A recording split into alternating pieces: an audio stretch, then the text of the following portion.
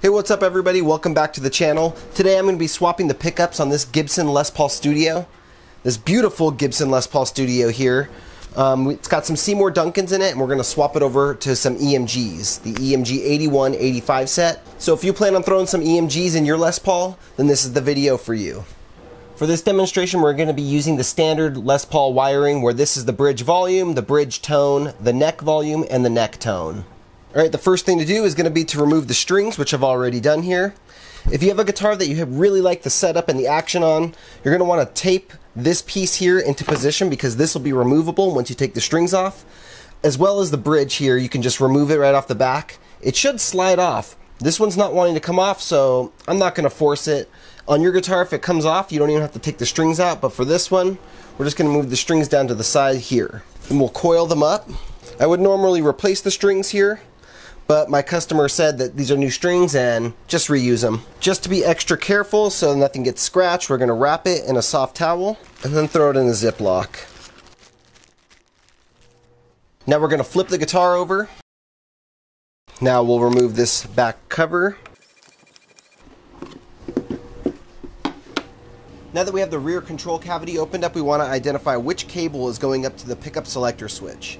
We have these two coming in, which are for each of the pickups, and then we have this gray one down here that goes all the way through the guitar up to the pickup selector switch. We're going to reuse this cable here, but these ones are going to come out with the pickups. Then we're going to remove all the pots and the output jack. All this will be replaced with EMG's 25K pots and a stereo output jack. Next, we're going to disconnect the output jack. So we'll start by unscrewing the control plate. The next important thing to do is figure out which color is associated with which pickup. So I can see this down here would be the bridge setup, and we have the red wire coming from the selector switch going to the bridge. Now we have the white wire from the selector switch coming up to the neck setup. This guitar has one of these Les Paul shielding plates in it, which we're going to remove because it's not really needed at all with the EMGs. Next, we're going to desolder the pickup wires. So each one of the volumes has a set of pickup wires. This is the bridge pickup setup, wiring going to that pot, and then the next stuff is all up here. So we're just going to desolder all the wires that are connected for the pickups, so then we can remove the pickups.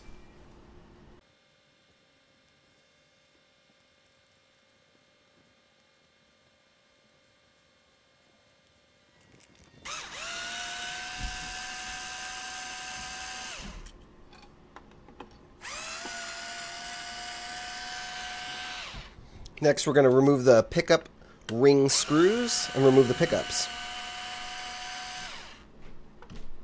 It's these 4 corner screws. You don't have to do these 2 yet.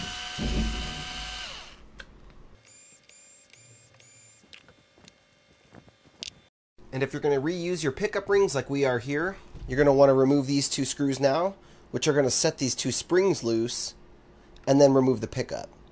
So notice how it's stacked right now. We're going to have to put the spring back inside there when we put the new pickups in.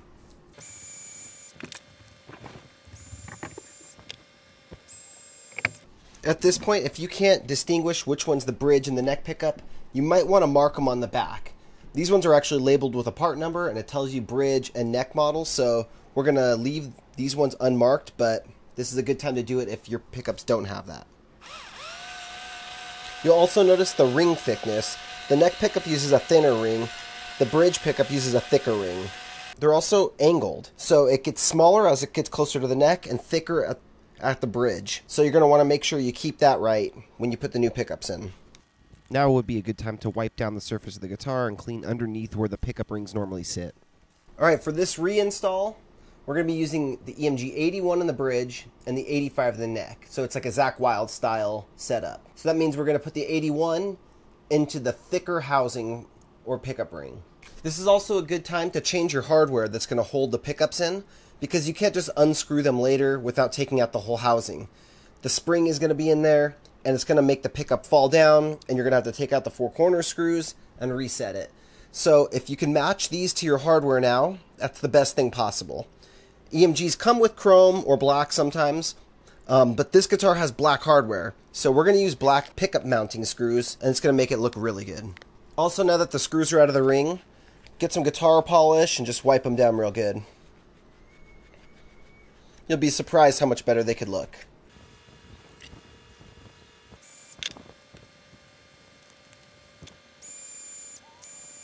Now, like I was saying earlier, you can see it's thicker at the bridge end where the EMG logo is. And this is going to be the bridge pickup, so that's going to drop right down in there. And then we're going to do the same thing with the neck pickup too. The EMG logo is going to go down with the thicker edge down there. By the way, if you like the electric screwdriver that I'm using in this video or any of the other tools I'm using, check the description down below. I have some links to where I got some of these tools from, and if you buy directly from my Amazon links, it benefits my channel. If you do decide to change your pickup rings while you're doing all this, and you're doing it on a Les Paul with an arch top, make sure you get arched pickup rings so that they fit flush onto the body. If you buy flat rings, they're not going to sit on there. They won't bend down and conform to the body. Another thing is replacements might not fit 100% perfect, so you might have to fill in a hole or two and re-drill. And you might end up with gaps in certain places, so if you can reuse the original ones, it's better to, but if they're cracked or broken, then definitely try to find some replacements. Next, we're going to insert the cables for the pickups. This set came with one longer and one shorter pickup cable. The longer one's going to go all the way to the neck, the shorter one will go to the bridge. You want to leave the side with the 3 connections in one connector.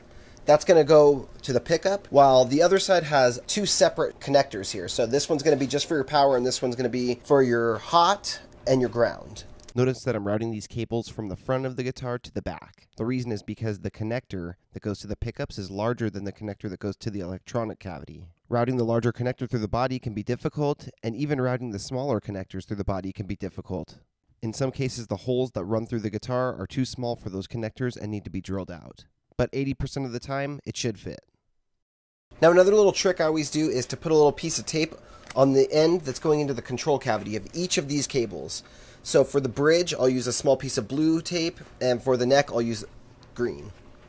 This is really just to help identify which pickup cable goes to which pickup once the 2 cables are in the back cavity. The reason I use blue for the bridge is because they both start with B, and that's just easy to remember. When you plug the cable onto the pickup, make sure that you can see the little arrow on the connector. There's a small arrow there, and that needs to be visible when it's plugged in. This is very important. If you get this wire backwards, the pickup's not going to work right. And now we'll do the same thing to the neck pickup. You might notice that these screws are all different lengths, and there should be some that are longer that would go down towards the bridge, and some that are shorter that'll go up towards the neck. Don't over tighten these screws, you can easily break the plastic ring.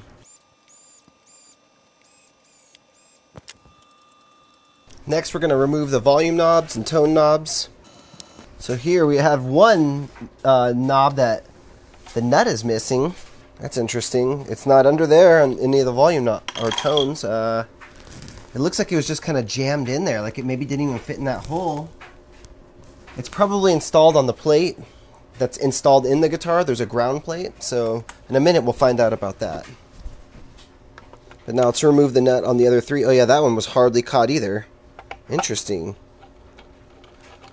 This isn't the original wiring, I'm pretty sure, because the Seymour Duncan pickups aren't original to this guitar.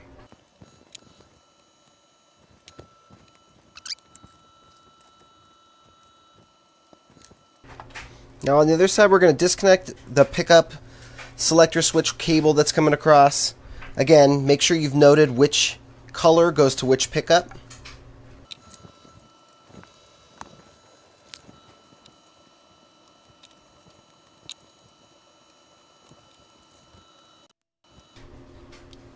This whole plate comes right out. We're not going to be using any of this stuff for the EMG install, so this is your little souvenir, your little trophy you can stick up on the shelf to tell people, I rewired my Les Paul. Okay, now we have a nice open cavity here. We can install our EMG pots, get our EMG output jack installed into the little plate, and start wiring it up. So for the bridge pickup, we're going to use these short shaft volume and tone pots, but for the neck, it's actually at a thicker part of the guitar, so we're going to have to use these long versions. That's what we're going to need for this guitar. So I have a long volume and a long tone here that we'll be using to go up into these top 2 holes. So to get the height right, You'll want to slide the nut on first, and then we're going to go with a lock nut. So that's going to go on next. We'll slide that through the hole and then peek around to the front and see how much is showing. Right now it's not even coming through, so we'll pull it back around to the back, and we'll tighten this down quite a bit more. Maybe one thread showing. Slide on the washer, and we'll slide on the nut. And here this looks pretty good. So we'll start with that.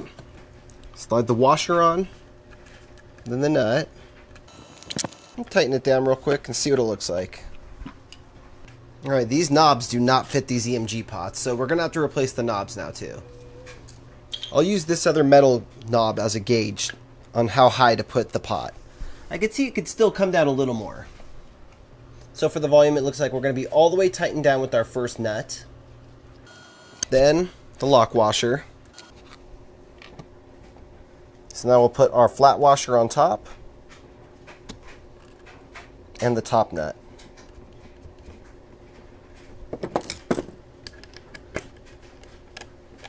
Tighten it down with the 7/16 inch wrench. Don't over tighten it, but you need that one to be nice and snug. And now we'll do the same thing for the tone. Don't forget that lock washer. You basically want your knob to be as low as possible without hitting the body.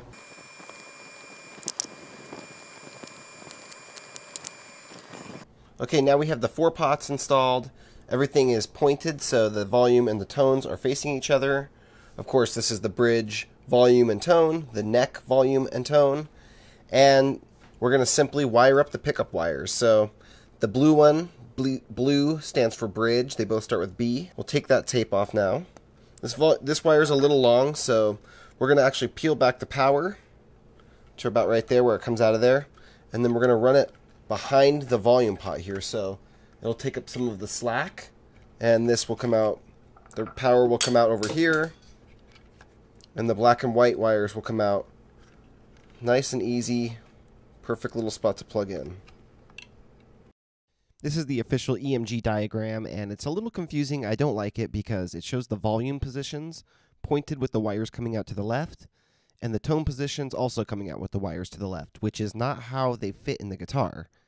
With the volumes in this position, really you should be looking at it upside down like this, but then you have the bridge on top and the neck on bottom, and that doesn't make any sense either. So I went ahead and made this diagram here that you can download. It's in the link in the description below, and I'll be referring to this drawing for this video.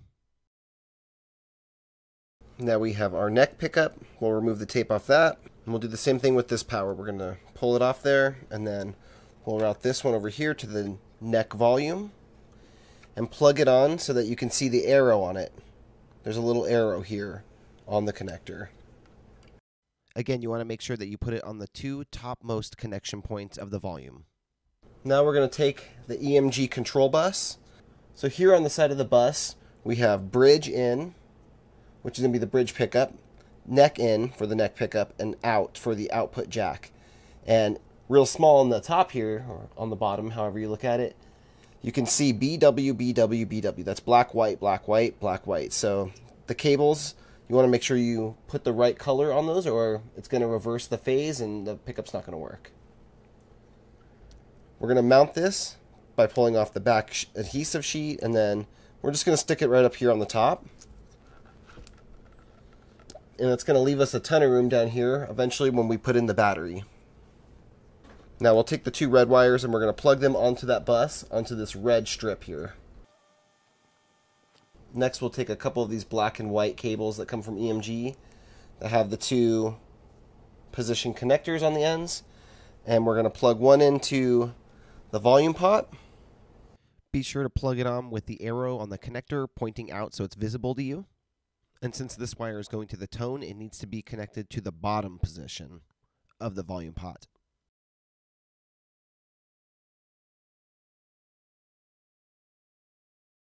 So now we have our cable connected to the volume pot, and we're going to run it over here to the tone. If you notice in the video, I actually have a couple of these cables mixed around, and at the end I realized and it wasn't working. So if you notice some of the cables in this video aren't in the right spot, that's why. Now we're going to do the same thing for these volume and tone. Next, we're going to use another set of black and white cables, and we're going to run them from the volume over to the bus.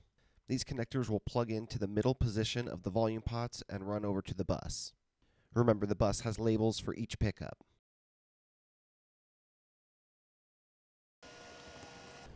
Just kind of tuck all that back there, creating nice little loops so that no wires are getting pulled on, no wires are getting stressed. And you can do kind of little bends in there, and then kind of give the bend some relief, but the bend will help direct the wire where you want it to go. Now for the bridge cable. So you're going to want to keep your wires nice and tight and pushed in, because later on you're going to need to put a battery somewhere in here, wrap it up with some padding, and you don't want it to be pushing on the wires, so keeping this little area open here is going to be perfect for that. Now we pulled the bus here off the wall, and here we have the cables that were from the pickup selector switch. So we're going to wire these over to the spots here on the front of the bus. So that's why I pulled this bus off the wall, because they're going to go right into these little spots here. These are a little long, they're only going to be going to right here, so I'm going to cut about an inch off them. Now we'll restrip all the ends. We want to strip them about 3/16 of an inch. Now I took a photo of this earlier, so I knew the bridge wire here is the red wire coming from that cable, and the white wire comes up to the neck setup. The green and the metal bare wire are both grounds, and the black is the hot wire. Over here we have bridge, which is going to be the red wire, neck, which will be the white wire, and then output, which is going to be the black wire. Then we'll do the ground and the green wire over in these last two ground spots.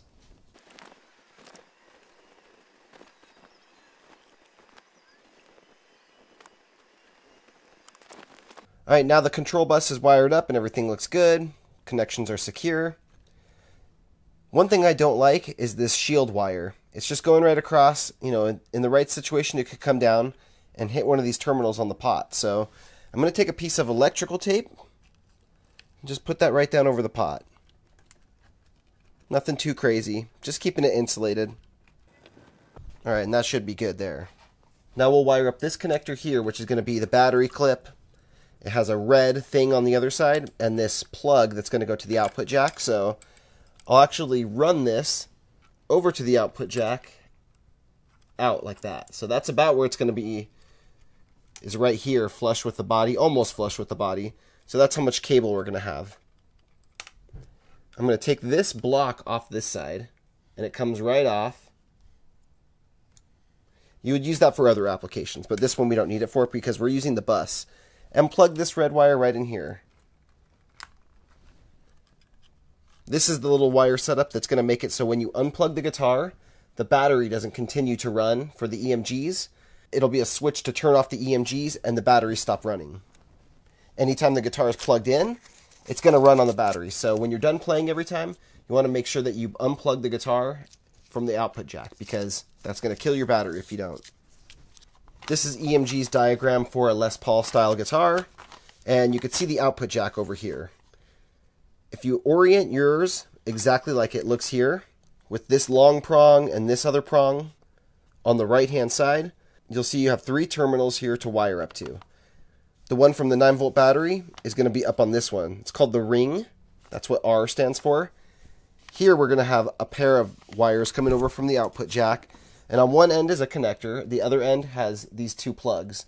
These 2 plugs will go onto the output jack here. So you could see S means sleeve, and that's going to be the black wire.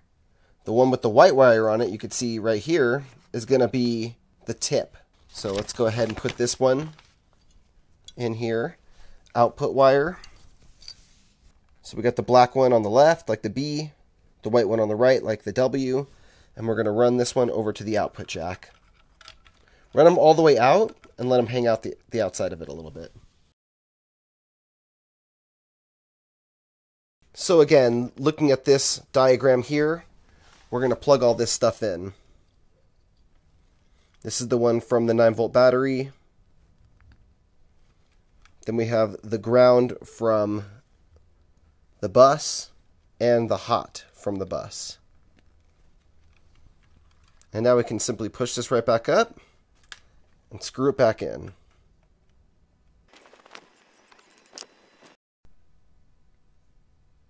Alright, so it's all wired up now, everything's good. And we're going to put a little bit of foam inside there. You can use the packaging that comes with the EMGs. And we're going to secure the battery so we don't have a battery rolling around or hitting into anything. We don't want anything like that. So we'll put a little bit of foam around it, make it secure, put our back cover on there, and then get this thing restrung. I recommend testing it before you go restring it all right now. Another thing you're going to notice is when you go to replace your stock knobs, they don't fit. The threading and the size of the EMG pots is different than the stock ones from a Les Paul. So we're going to have to switch these to the EMG branded ones, which we have here. I've already tested one of them out, that's why there's only 3, and it works perfect. Now when you look real close, you'll see there's a tiny bit of difference in color between the original ones and the EMG ones. But other than that, I mean, they look very good. Almost a perfect replica, but you can see this one's got more of a cream tone. This one's got more of a bluish hue to it. I don't know if when they're brand new, maybe they look the same, because these are the original Gibson ones and these ones are super old. As you can see from the guitar's body, this thing has had a ton of color aging to it, which makes it look really cool. It looks like one of James Hetfield's Explorers. When you go to put your knobs back on, make sure you turn them all the way up, and then look at them and determine where you want the 10 to be when it's all the way up. Some people like the 10 to be straight up. Some like it to be pointed at them so that you can see it when you're looking down at the knobs and it's pointed straight at you. Here I'm performing a little test to make sure the pickups work before I go and start restringing everything. What I do is one at a time I go through each pickup, make sure that as the volume goes up and down, the pickup is reacting to being touched by a screwdriver. I'll test each one of the volumes and each one of the tones, and then I'll switch it over to just each one of the pickups one at a time, make sure everything's working perfectly. And it was at this point that I realized something was wrong. As I said earlier, you could see that I had a couple of the wires plugged on wrong, and I realized I had a few of them backwards because I was using the EMG diagram, and I hadn't made the diagram that I posted in this video yet. So I suggest you use my diagram because it's oriented the same way that you see everything inside a Les Paul. Alright guys, there we have it. The guitar is restrung.